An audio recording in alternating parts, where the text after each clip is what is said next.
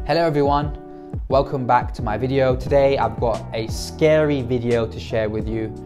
It's me reacting to my first ever piece of code that I wrote. It's been a long time since I've looked at this code. It's been over 8 years, so it's going to be fun. So let's dive right into the video. Okay, so I'm reacting to my first ever coding video, and I think it's one of the first few times I ever wrote some code, and this is in 2017, I believe. So this is 7 years ago. It's been a while. I look a lot older now, but and my coding ability is a lot better. But hopefully we will pick apart what I did wrong, and maybe if you're just starting to code, maybe you can learn from some of my mistakes that I made previously. So let's get into the video. I'm building a tribute page as one of the tasks for the free code camp lessons that I was following. So let's get started. Hey guys, how's it going? What's up? My day's gone pretty well. Went to yoga, just came back. Feeling good. Very confident and telling everyone about my day. I don't know why that's relevant to this video, but today I want to do a quick tutorial on how to build a tribute page. I've been following the free code camp course. I've done all the responsive web design certificate, and my microphone is terrible. Oh my god, I hate listening to myself, especially when it's a bad microphone. I think I was using the computer microphone at the time, and it sounds terrible. Finished the web design projects, so I thought I'd give someone a hand who's currently building the tribute page, and I hope to go through all the different projects in the future. So with the tribute page, let's look at the requirements. So my tribute page should have an element of course. So you have to build something similar to this. I guess our design would be a bit different, but something somewhat similar.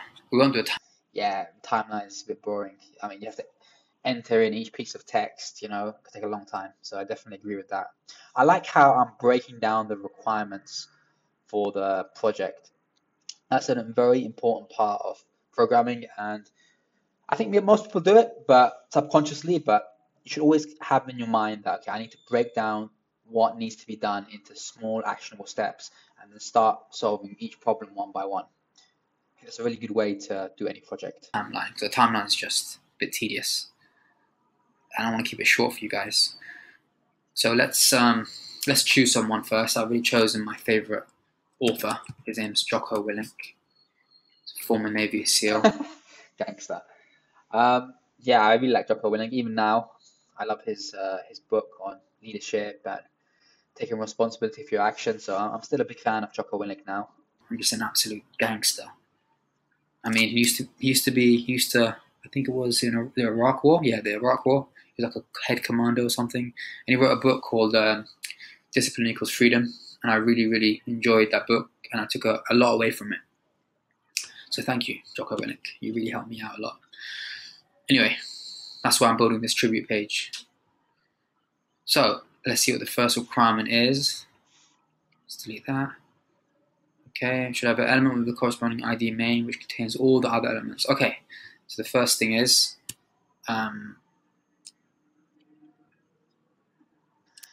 it's taking so long just to enter a piece of code. But I guess I was just starting out, so I didn't know, I didn't quite understand what everything meant. But that's fine, you have to be patient when you're learning new things. Let me see. So create div ID equals main. So first off the bat, ideally you want to avoid using divs where you can. You want to use syntax that has meaning. So a div doesn't have any meaning. It's not syntactically meaningful. Ideally, I should use the main HTML tag. Now in 2024, we have a lot more tags available, so we should try and use tags which are significant. In this case, we can use the main tag instead of a div. That's one criticism. Also, the spacing between the equal sign and the ID is a bit strange. I don't know why I did that. and close the div. And inside this, we'll have all the other elements that will be included on this website. This video is quite long, so let's skip ahead. Let's go to when elements start appearing on the screen. Author of discipline equals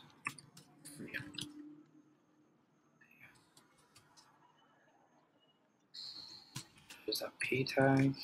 Okay, what's good here is I'm using syntactically meaningful tags. I'm using the H1 tag, for example, it means heading 1. I'm using a P tag, which means paragraph.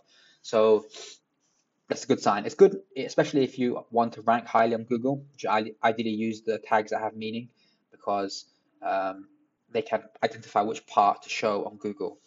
So in this case, they'd show the H1 tag in the Google search results.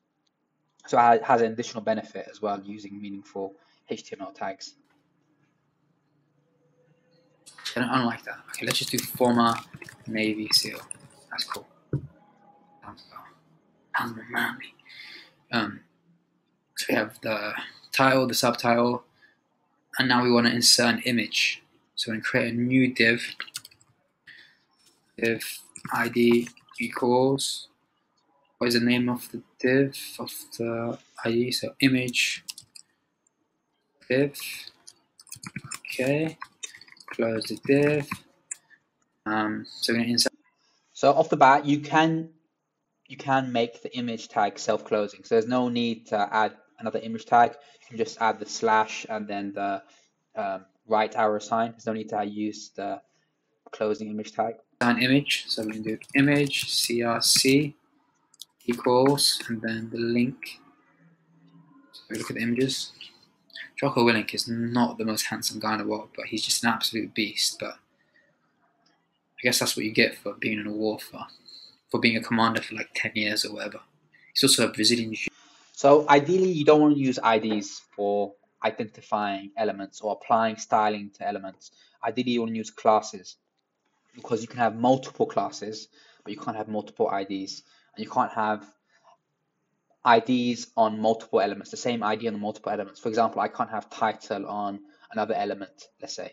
But with classes, it's a lot more flexible. So it's always recommended to use classes over IDs for styling.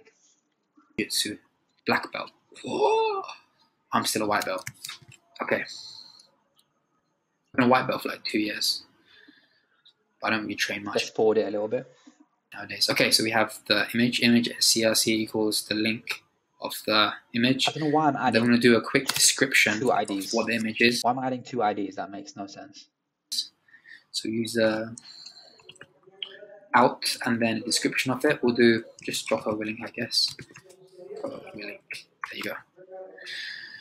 That's it. And then close the image. Okay, let's forward it a bit more because it's kind of repetitive.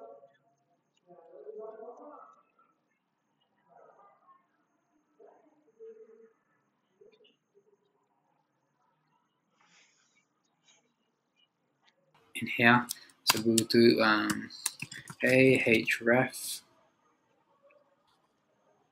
equals, and then the link to his page, and then we're going to do for more information. Yeah, that's correct. Further. That's correct. So target equals underscore blank. It will open the link on a new page rather than opening it on your current page. That's a really cool thing to know about anchor tags.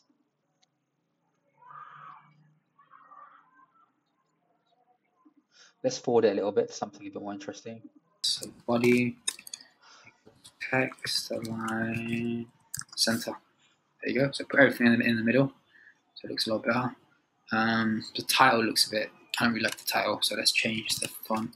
So font, family.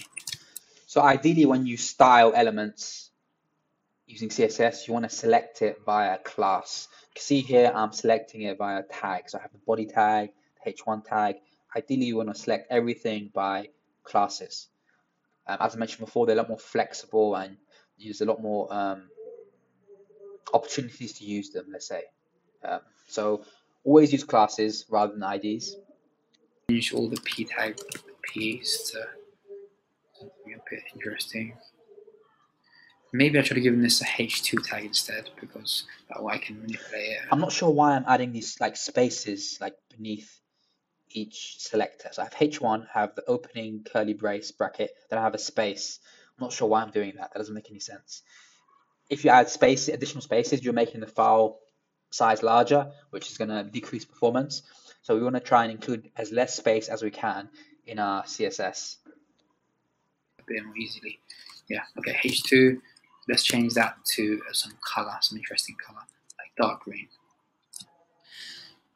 Dark green's appropriate. Okay, let's just color dark. It'll be a hex. Let's find the hex. Yeah, so I need for color you need a hex code. There are color names you can use also, but I'm not sure dark green is one of them. So I did use a hex code for dark green. Let's forward it a bit more.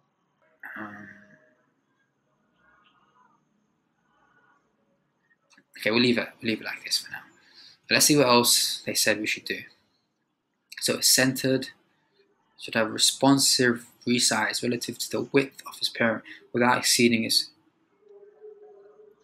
I remember this. Okay, I don't really know how to do this. I completely forgot. But I know there's this thing you can do called media query, and it kind of changes the screen size according to the type of, I guess, device you're using. So if you go to, where is it? Web design principles, and you go to make an image responsive, you can do. So I'm not correct when I say it adjusts the screen size. It adjusts elements based, or you can just adjust styling based on screen size. That's the correct terminology. For example, I can change the color based on how big the screen is. For example, if I have a mobile, I can make the title blue, but on desktop I can make it red. I can adjust the styling based on the screen size. This. So we can do this. So the max width. Okay, yeah, that makes sense. Okay, so we can just copy and paste this. So here's the image. There it is. So we can stick that in here. Take away this image thing. Take away that. Okay, that kind of messed it up.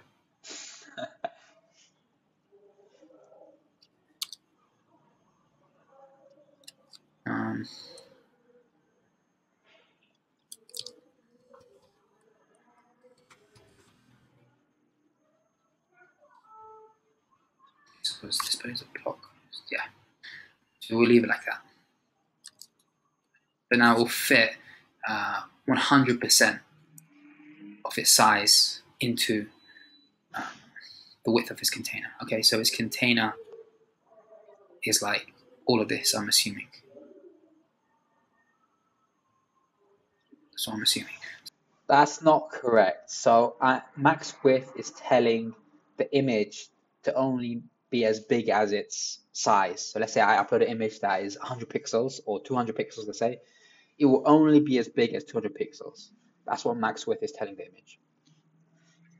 So let's see it's. No, it's fine. Okay, cool.